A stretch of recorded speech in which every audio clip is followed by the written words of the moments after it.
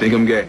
Chad, I honestly don't know what to think, man, but the fact that you're in a long-term relationship with a guy is pretty solid evidence that you're not exactly straight.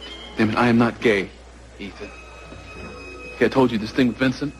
Okay, it's just sex. Whitney is the woman I love. Okay, the woman I want to spend the rest of my life with. Hell, I fathered a child with her. I got one on the way. How am I supposed to do all that and be gay? It's been known to happen, Chad.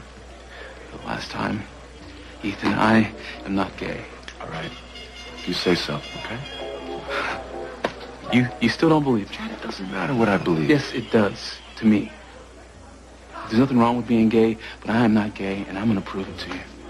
You prove it. No, hey, whatever you got in your head right now, forget about it. See her right there? Yeah, I see her. I'm about to prove to you that I'm straight as you are. Hold on. You've been drinking. You're upset over Whitney. This is not a good idea. Pay attention. Chad. Chad.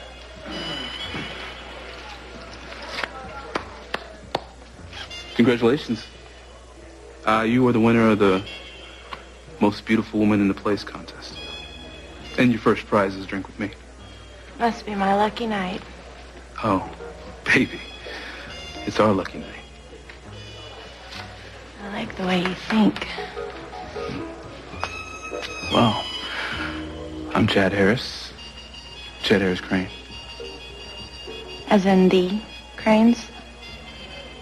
Honey, it is definitely your lucky night.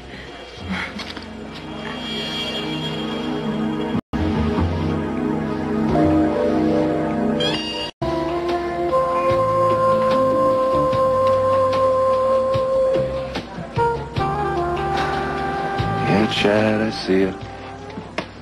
Getting it on with the girl. Trying to prove you're straight, but the problem is who you're trying to prove it to. You. I have to say I'm glad you got me out of the house. I think it's a good idea for me to be around people, you know, listening to some good music and keep my mind off of my cheating, lying, gay husband. Or not. Oh, my God.